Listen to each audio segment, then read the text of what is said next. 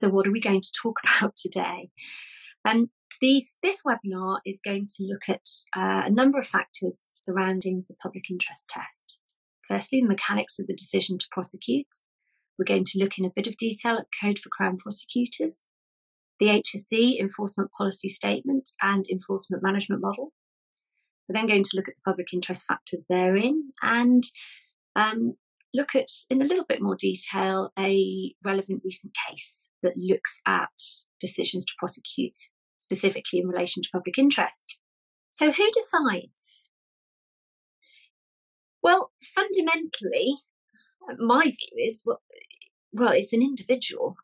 Decision about whether a prosecution is in the public interest is made by an individual. It might be also looked at by another individual. For example, it might be an HSE inspector who looks at it, and then a principal inspector who might consider whether that view is the right view in their mind, or it might be a lawyer looking at it. As I said, it could be an inspector, it could be a lawyer, it could be a local authority lawyer, it could be an environmental health officer. But essentially, it's an individual balancing competing factors and naturally exercising his or her judgment. I've then set out for you the grounds upon that can be relied upon for judicial review.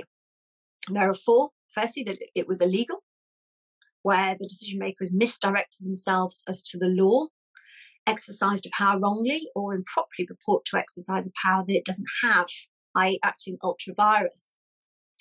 Secondly is where the decision is irrational. Decision may be challenged as unreasonable if it's so unreasonable that no reasonable authority could ever have come to it. So again, not just that you don't agree with it, not just that you don't think it was the right decision, not that you think it was a little bit unreasonable, but that it was so unreasonable that no reasonable authority could ever have come to it. So an extremely high bar